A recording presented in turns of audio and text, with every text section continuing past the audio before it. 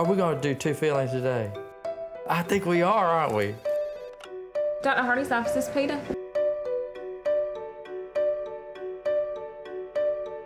We don't speak too much about it. Is that really my son? It was so not him. The strangest thing to watch. Will you kill me if I tell him? No, tell him, tell him. It was just crazy because nobody in the community even knew that George was in a film.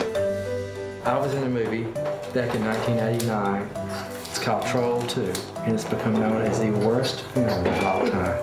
Really? Yes.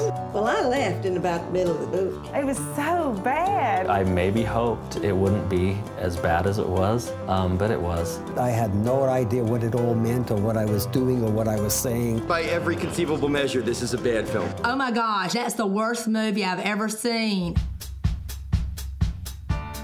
There's this movie you've got to see. I've watched it a million times. Thank you all for coming to the 5th annual Los Angeles Troll 2 party. Oh my God, you didn't see it? You haven't seen Troll 2? We're watching it now. And that's what people do with this movie. They pass the DVD around like it's the Bible. 2 decades after it was made, Troll 2 is finally finding an audience. It is sold out for tonight. My friends and I thought we were like the only people in the world who knew about this. Wow. Hey, nice to meet you. I don't feel that kind of feeling when I'm drilling a cavity.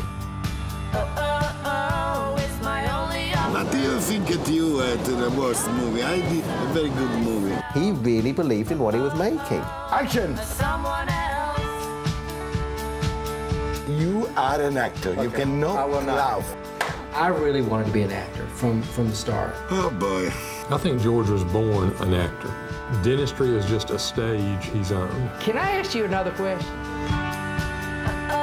Honestly, I'm like a cult luminary. When I go to these screenings, I would never dream. Does anybody want my autograph? But anyway, we'll go over your treatment plan in just a second. So. I was in a film called Troll 2. Okay.